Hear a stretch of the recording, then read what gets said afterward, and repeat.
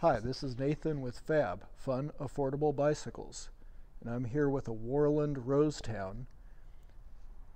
I've been asked, what class of e-bike is this? Is it a class 2 or a class 1? We were never that concerned about that with Worland. We always thought it was a class fun e-bike. But in some states, you can't have a class 2 e-bike in some places. It has to be a class 1. This is a class 2 e-bike because it goes up to 20 miles an hour and it has a thumb throttle, so it'll propel you forward when you're not pedaling. You can make it a class 1 e-bike just by unplugging this cord right here.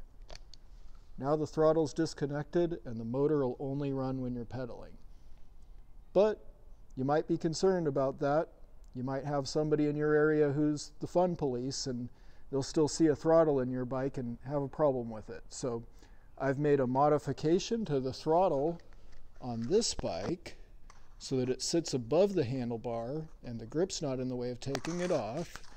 And I added this little thumb screw.